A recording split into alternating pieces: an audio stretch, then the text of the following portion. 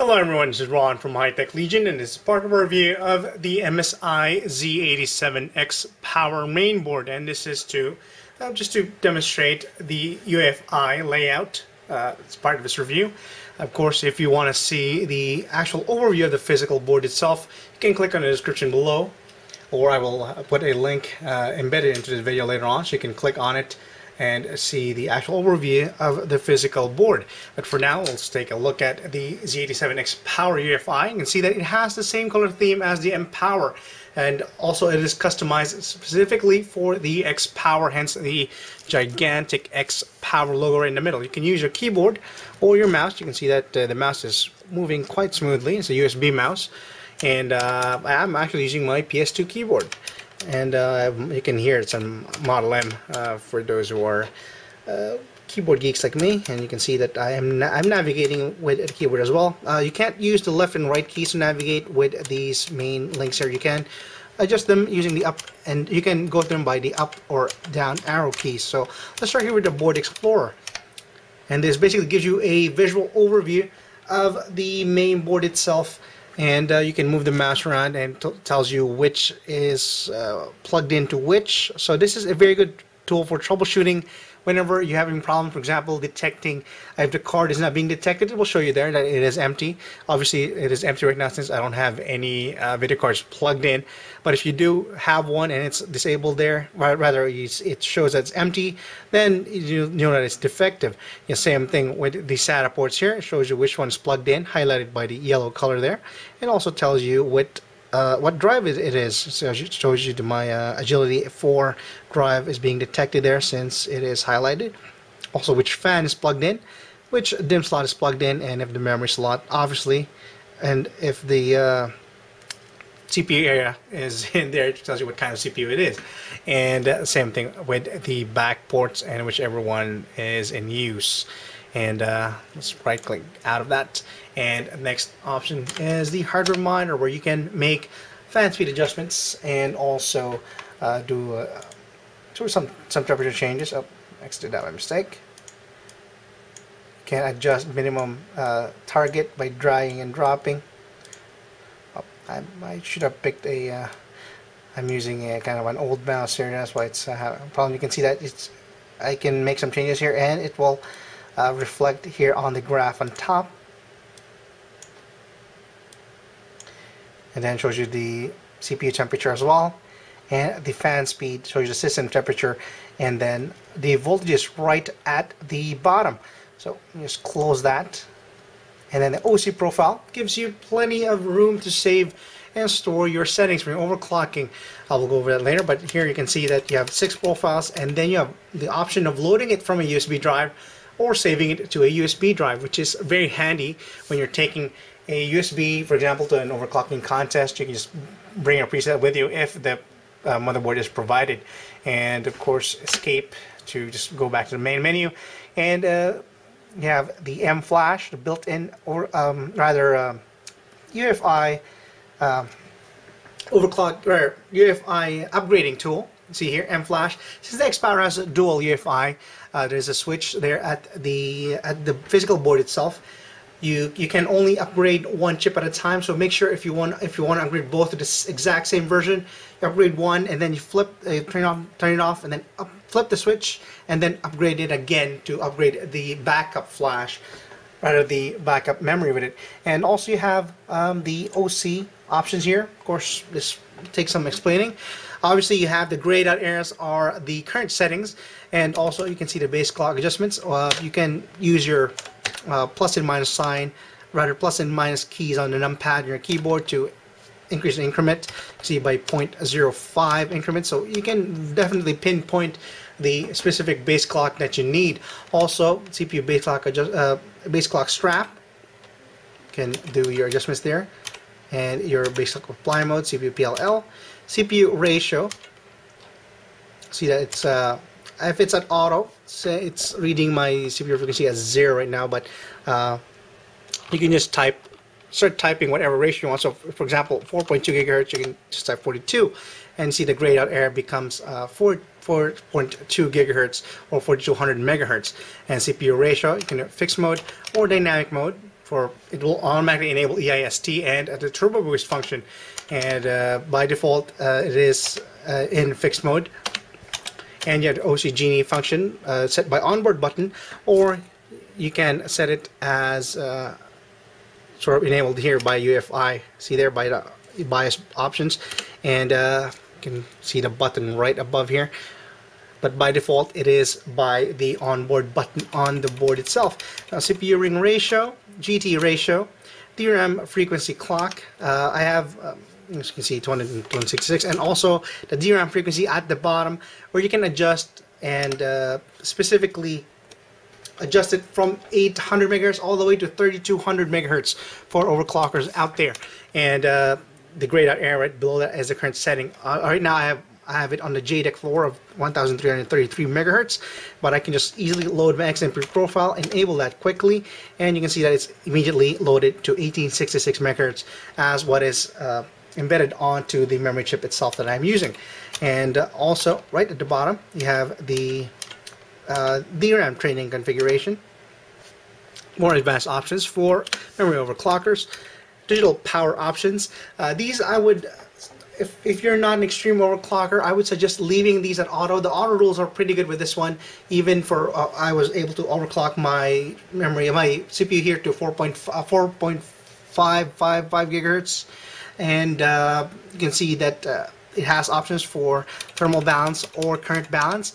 Obviously, once you set it to trigger to current balance, the temperatures will be a lot higher. So I suggest leaving them by default unless you are an extreme overclocker and you are experienced with handling a lot more voltages. And speaking of voltages, right underneath that you have all those voltage options for your CPU V-Core, CPU ring voltage, and CPU GT options just on top, and even the SA voltage options.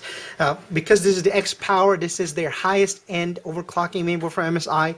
You have a lot more voltage options, as you see here, compared to other MSI mainstream and segment mainboards, and even their gaming mainboards, and even compared to the MPOWER board. And see there, again, leave it to auto. All rules are pretty good with this board so far, even for novice overclockers, but for advanced overclockers you can do a lot of adjustments here for the voltages. Let me just demonstrate the CPU V-Core voltage here. Obviously everything is in auto, but if you, every option that has a bracket in there, you can just hit enter. Choose the option. You have auto or adaptive mode. Adaptive mode, I've noticed, tends to leap a very sort of gives you a lot of voltage leaps from, I set it to 2.75 and I would get as high as 1.35 whenever I am loading the CPU. So I would suggest leave it to override mode, either auto or override mode, if you are overclocking and you don't have a beefy water cooling system. I used an H110 from Corsair, and I used a Fantex TC14PE that you're hearing now, because I wanted to test how far I can overclock this CPU on this mainboard. And I tested out, once you reach 1.35, the temperatures reach 90 degrees or higher. So definitely, even these high-end, consumer-end air coolers and self-contained liquid coolers are not enough for a 4770K. You would need either LN2, which is of course preferable if we're extreme overclocking, and also high-end do-it-yourself water cooling kits that you have to assemble. So for core voltage, you can just start typing whatever voltage you want here. For example, 1.28. I only need 1.275 actually. Core voltage offset mode, leave it auto or plus or minus. And core voltage offset, you can just again start typing whatever you want for that. So again, if I wanted to go back to auto, just start typing auto, it will go back to auto. But for this one, nested option, go back to, you have to go to hit enter and then go back to auto again. And right at the bottom, you have your CPU specs, CPU technology options. These are all grayed out because these are just demonstrating you what options are available on your CPU. Memory Z or Memory Z for Canadians and UK guys. XMP information, it reads all of that. And also the same with whatever, it automatically detects which memory slot is being filled out, and it doesn't show the ones that are empty.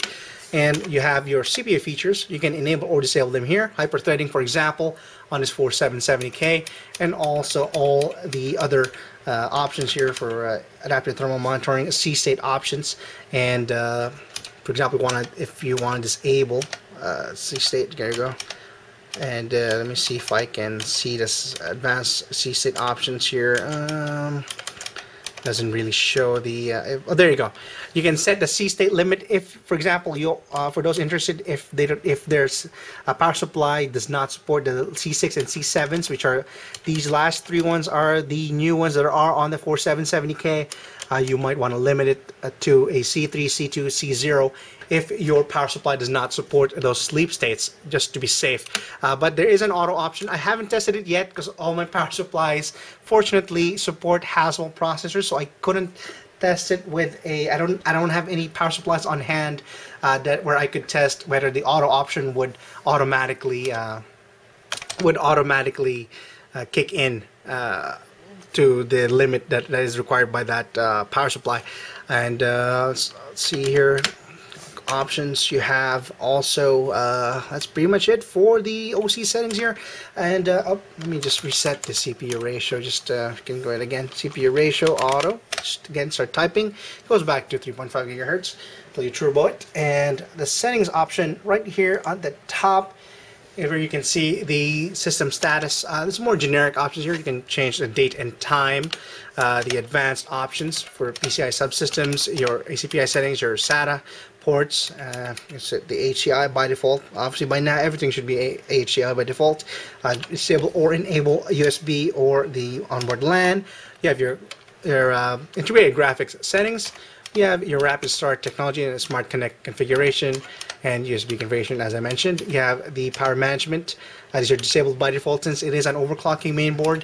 You have Windows 8 configuration. You can disable or enable both the Intel Fastboot or the MSI specific Fastboot options, and the wake up event options. And you have also the boot options here, where you can override the boot order priorities. Up to 13 boot orders you can configure here. And also right below them you have the nested options for the BBS priorities for the USB key, UEFI key, or the hard drive. But the easiest part about it is that right on top you can just simply drag and drop. This is my favorite option. And you have the either go to BIOS option, which is the direct button that goes immediately to the BIOS once you press it. You can disable it here. And also the this is actually not the physical go to BIOS. This is the go to BIOS in the UEFI without requiring to press a button. And it's disabled by default here, but if you enable that, it will automatically always boot to the click BIOS 4. And underneath you have the BBS priorities for the 13 boot options here, and the USB key and the UEFI key drive BBS priorities as well. But it's a lot easier if you use your mouse here on top. You just simply drag and drop whatever you want to prioritize. For example, I just want my SSD to boot at the very top, so I'll just drag it all the way to the left here.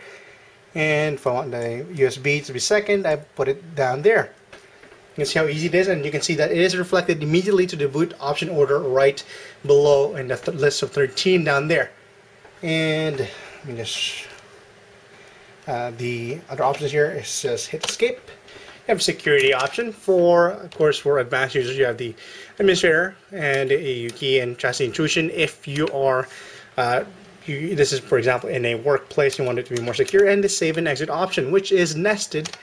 And you have several options here: discard changes and exit, save changes and reboot, save changes, discard changes, which of course just saves it onto the board itself. And you have restore defaults, which is because recommended always whenever you're updating the BIOS or resetting the BIOS. Restore defaults every time you swap out a processor, for example.